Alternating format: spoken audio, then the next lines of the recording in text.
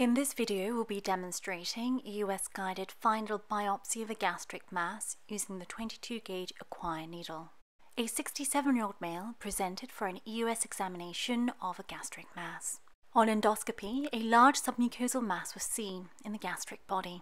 EUS examination revealed a well-demarcated 4 cm mass with cystic components. EUS-guided final biopsy of the mass was performed using the novel 22-gauge Acquire FNB needle. The fanning technique was used in order to sample multiple areas of the mass. The sample obtained on first pass was expressed onto slides and then smeared for on-site evaluation. Rapid on-site evaluation showed spindle cells suggestive of a stromal tumour.